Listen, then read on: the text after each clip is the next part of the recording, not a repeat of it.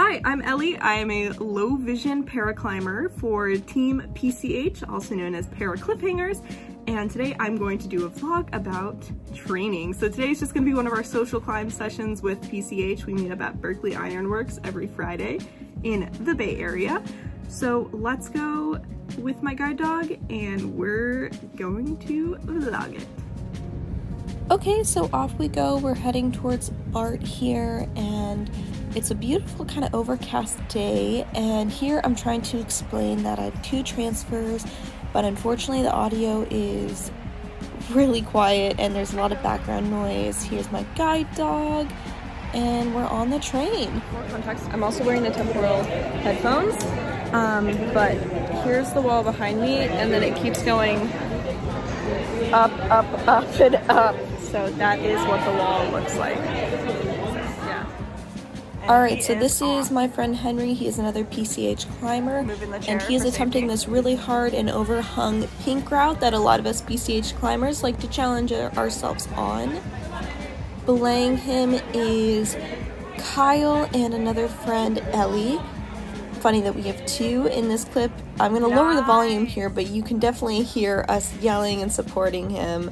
And what's really cool about his climbing style is he's canvassing, so he's only using his arms because he is a wheelchair user and is unable to use his legs for any support for climbing. So this is a really cool way of climbing and a really hard style, and you can really see him where he's at here. He's trying to get to the next hold, but this was a really hard part of the wall and it starts to get pretty overhung right here.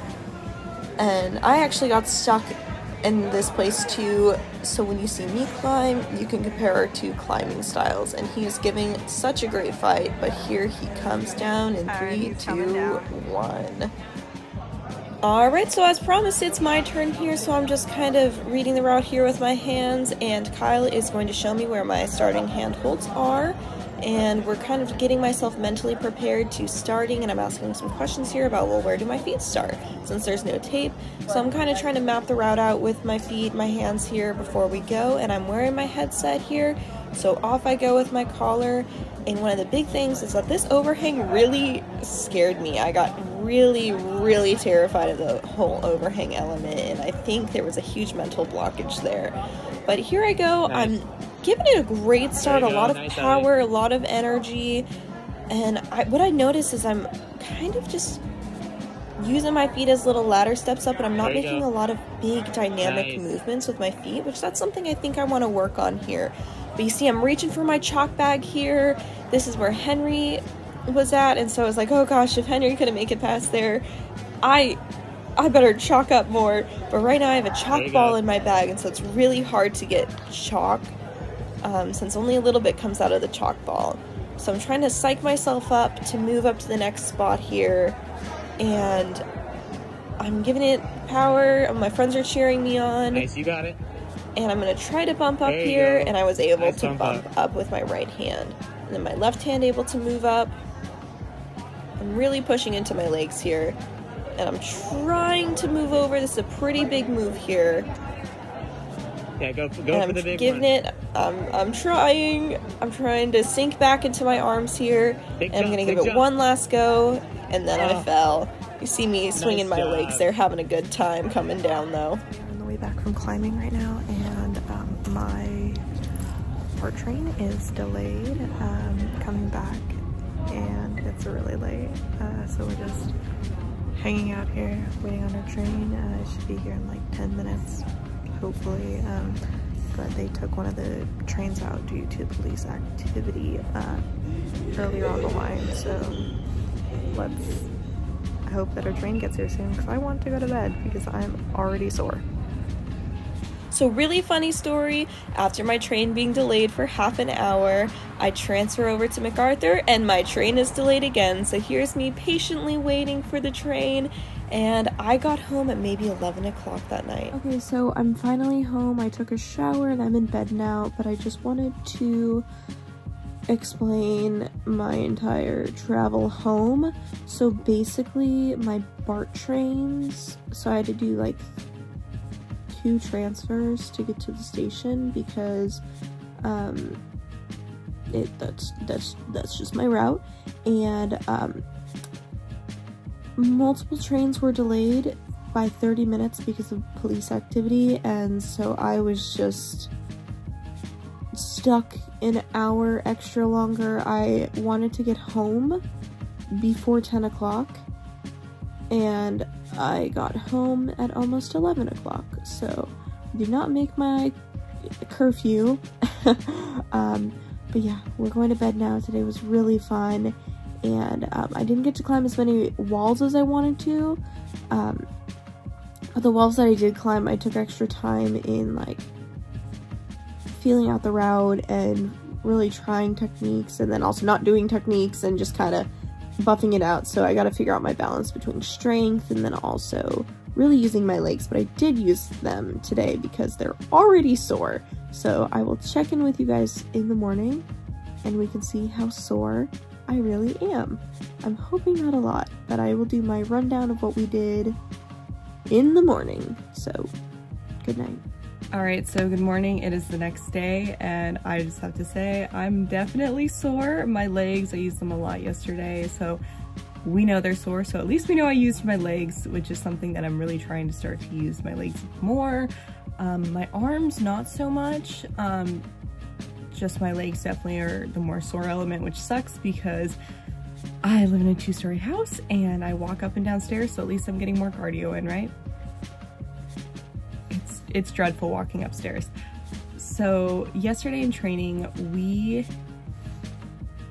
it was more of a social climb since that's our usual Friday meetup, and that's when you get to climb the walls you want, you get to push yourself if you want, or you get to have fun. But I call him Funkle. His name is Kyle. He is one of the like organizers. He's on the board for the climbing association in the Bay Area. He's really cool, and he told us, you know what guys, today's definitely a fun climb day, but whatever routes you do, I want you to climb twice. And I was like, oh, great, I can do that. And we were kind of adjusting to new equipment and different setups, since some of the top ropes had only a single loop around the little system to let you lower because it was so humid. Well then. Okay, after I was rudely interrupted. So yes, the top rope systems only had one loop around the system where you're lowered because it's been raining and it's been so humid, where in one of the gyms we were at, it was 98% humidity inside the gym itself. So the ropes kept getting stuck. You would try to belay them and you couldn't. And so a lot of the gyms are like, okay, well, we're just gonna make it easier and just do a single loop around on the rope so people can actually climb, hopefully, and not get stuck. However, when we're climbing today, it's not as humid. We're kind of in the middle of a storm right now, but it wasn't raining at all, right? It wasn't very humid, but you're lowered at a quicker rate and more of your body weight is put into that rope when someone's belaying you. So I was belaying my friends who were all lighter than me for sure, and I was starting to get lifted up in the harness. So I felt bad for my friends who had to belay me because I'm a little bit of a bigger lady. I'm so muscular and so strong, and I'm tall. And so it was really interesting that was their workaround system, and it worked for sure. Like, we were able to belay and everything safely, but that was one of the elements we were working with on some of the walls. Okay, so besides that interesting concept of having one loop around and the whole physics behind it, we didn't get to climb as many walls as we wanted yesterday because we were trying out some of the tech we're going to be using at Nationals.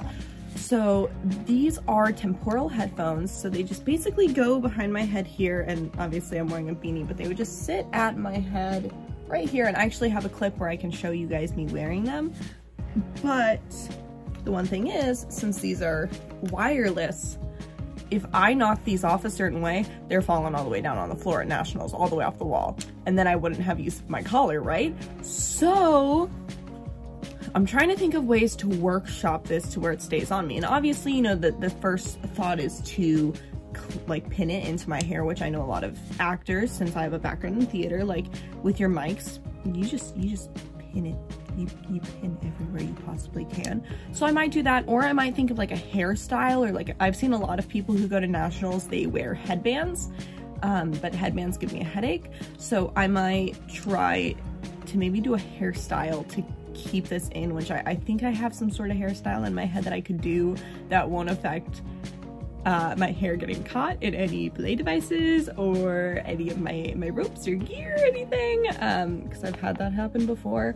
But these headphones are really cool. They're rented out to us. They're PCH number 4. That's my headset.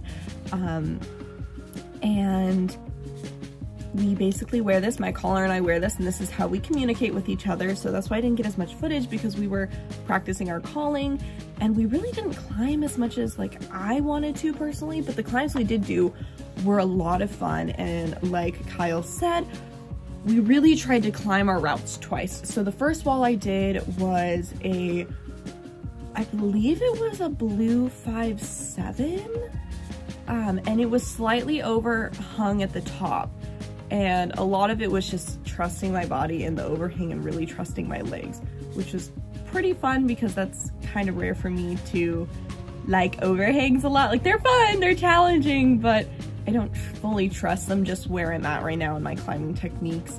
And the next one I did, I do have a recording of my friend climbing it and then me attempting. And what's really cool is my friend, he has he's a wheelchair user, and so he does not use his legs when he's climbing. So he just canvases, the term is called canvassing when you just use your arms, he just canvases up the wall. Whereas when I climb, I'm able to use my legs and stuff, and you can just see the difference in pure strength and technique of my friend and I, which I'm just blown away by that. And that wall was really hard. It was a really tall wall. And the last wall I did, I didn't record it at all, which I'm so mad about because it was a really cool wall. It's a 510B, and it's this nice little yellow route that has a lot of fun elements where you can do knee drops, and it kind of like goes across the wall and up, and you get to shift a little bit and really think about moving your body to the side and then back over here. Oops, I need to do the splits. And it's really fun. There's kind of like this shelf that people like to climb on top of and stand up once you get up there, and you just kind of can reach to the top hold if you're tall enough. But I can only get one hand over to the top hold standing on the shelf, so I do have to get back on the wall and then be able to top it. But it's a really fun little cheat, I guess, for that wall. A lot of people don't consider it cheating because why would that part of the wall be there if you can't stand on top of it? And there's route stuff set up around it. It just hasn't been a route for a while. Like when you stand on top of the shelf, there are dust bunnies everywhere. Like there's just a thick blanket of dust, which so gross, I know, but it's kind of funny. So I really hope soon they set up another route there, but I don't know if that's going to be really anytime soon. I also did that pink wall, which way above my grade, way above any of my training, which is very little training, mind you, since I'm still really new to this. I actually started climbing consistently in November, and it's January. So I'm going straight in, head first into stuff. But you know, I really had fun with the routes that I did, and I think that's the most important part of doing social sessions, especially because we were practicing our calling, and my caller, we both figured out that we both like Steven Universe, and so we were trying to figure out how we can listen to the Steven Universe songs while she's calling for me, and it went really silly because we have the headsets on and she can hear me, I can hear her, and as I'm climbing the wall, it goes into me like heavily breathing and being like, is this a good hold? And she's like, oh, well, I mean, yeah, but there's like another hold if you just bump up a little bit. It's really silly. We're trying to figure out a language of our own for like a shorthand calling system. But with my training right now, so I have, you know, the Fridays one, which that's like our social climb, and then I have a Sunday session with my caller and another friend of mine who's going to nationals. And on Tuesdays, that's our real heavy training endurance days. So maybe I'll add in another day eventually, but for now, I think I like the, after Tuesday, the Wednesday, Thursday break until Friday, because I feel like I'm on a pretty consistent, like, okay, 3 days a week is really good in my head. Oh yeah, that was my climbing experience. I know Kyle told us to try to climb 10 walls, because, you know, if you do 5 routes and you climb them twice, then bam, 10 routes, right? I only probably climbed 5. Realistically, I only climbed 5 routes, because I told you all the routes I did. And the yellow route, I only did that once. I could have done it twice, but I really just wanted my fun mess around route of the yellow 10B to just be it for the night. I still pushed myself on the walls that I did do, but it was more of a social session for me, and I am still so sore from it. So I can't imagine the sessions. So I do climbing sessions with my caller and another friend on Sundays, and then I do our actual endurance and training session on Tuesdays, and then I give myself some nice little rest days until Friday when we do our next climb. So I might try to throw in another training day depending on how I feel like I'm doing. If not, I might just take that rest day from Tuesday to Friday,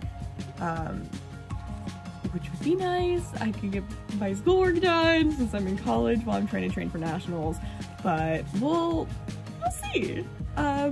I know for sure coming up for me, Thursdays are gonna be hard. Okay, and real quick, before I go, I want to show everyone the chalk bag that my brother got me. It is Chat Cat. It is one of the cute animal chalk bags, and it is a gray cat with a cute little like smug face, little tongue sticking out, and an eyebrow raised. And then it has orange ears, and it's holding an orange little fishy. It's really soft too, and I'm kind of scared to put chalk in it just because I don't want Chat Cat to age with chalk.